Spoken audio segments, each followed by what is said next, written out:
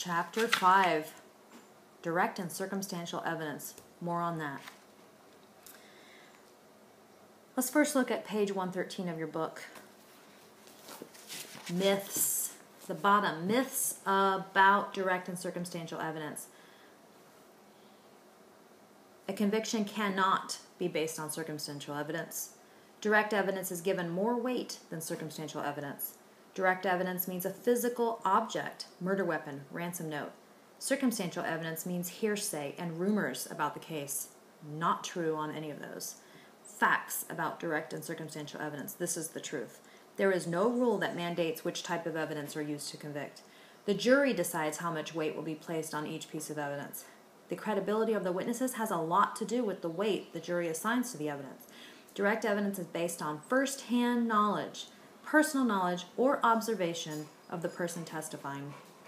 Circumstantial evidence means testimony that indirectly proves a fact. The jury must use an inference to connect circumstantial evidence to the commission of the crime. Slide 5. Direct evidence is personal knowledge from observation. No need for an inference or presumption, and it's admissible if legally obtained and not privileged. We'll talk about privileged communication later. Circumstantial evidence indirectly proves a fact. Also admissible if relevant. Judges determine matters of the law. The jury determines the weight of the evidence, the credibility of the witnesses, the credibility of the evidence.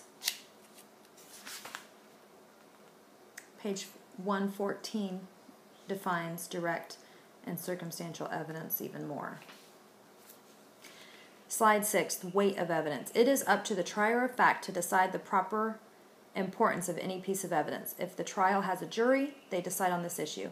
If it is a bench trial, which is only a judge and no jury, he decides, or she. Often the credibility of the witness is most important. Page 115, let's look at that, this top paragraph. The jury, as trier of the facts, is given the duty to decide the effect and weight of each piece of evidence. This requires the jury to decide which testimony to believe if there's a conflict between testimonies of witnesses. Next paragraph, when direct evidence is introduced, the jury's main function is to decide the credibility of the witnesses. This usually revolves around two factors, the demeanor of the witness and the likelihood that what the witness said could have happened.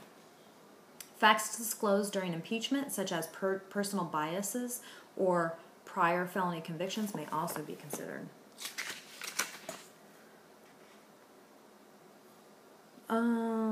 Also, you should look at the examples just below that. Examples of things that may be used to determine credibility of a witness. Read through that. Slide 7, circumstantial evidence ability. Basic questions for a jury to include. Did the defendant have the skill and technical knowledge to commit the crime? Page 116, circumstantial evidence of ability to commit the crime. Some crimes are committed in a manner that indicate that the suspect had special skills or ability that the average person would not have had.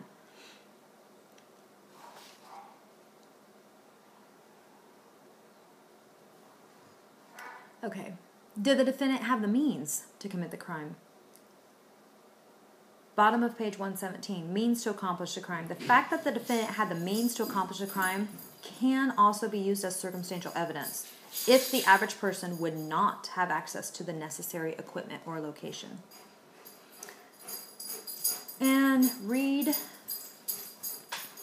page 117, read the examples of skills and technical knowledge needed to commit the crime. Top of page 118, read the examples of the means to accomplish a crime, to get more examples. Did the defendant have the physical capacity? Read the examples of physical capacity at the bottom of page 118.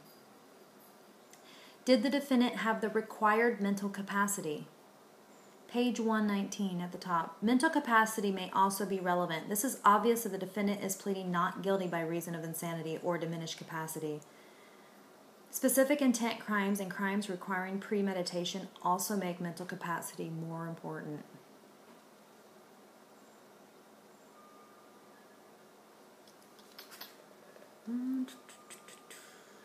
You should read through the examples of mental capacity on page 119.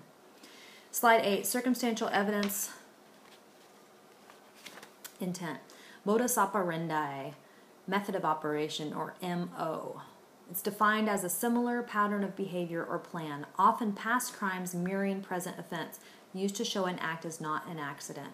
The bottom of page 119. Modus operandi is the method of operation, or MO. Many criminals become creatures of habit and rather methodically commit the crimes in the same way. When this happens, the prosecutor can introduce evidence of the defendant's prior crimes that were substantially similar to the current one. Motive. A rational, emotional, or practical reason for committing the crime.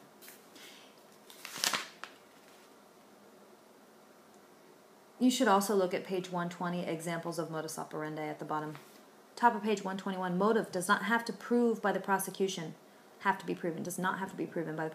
unless it is included in the definition of the crime. And bottom of page 121, read the examples of motive to commit the crime.